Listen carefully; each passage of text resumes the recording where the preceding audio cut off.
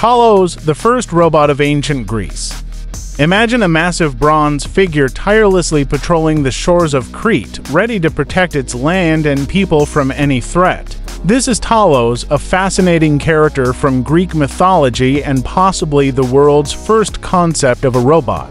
But who was Talos, and why does his story still captivate us today? Segment 1. The myth of Talos, cut to an animated depiction of Talos walking along Crete's coastline. According to ancient Greek mythology, Talos was a giant bronze automaton created by the god Hephaestus, the divine blacksmith. He was given to King Minos of Crete to protect the island from invaders. Talos had one crucial mission: to patrol the island 3 times a day and repel anyone who dared to approach. His defense mechanisms were as terrifying as his appearance. He could hurl massive rocks at ships or heat his bronze body until it was red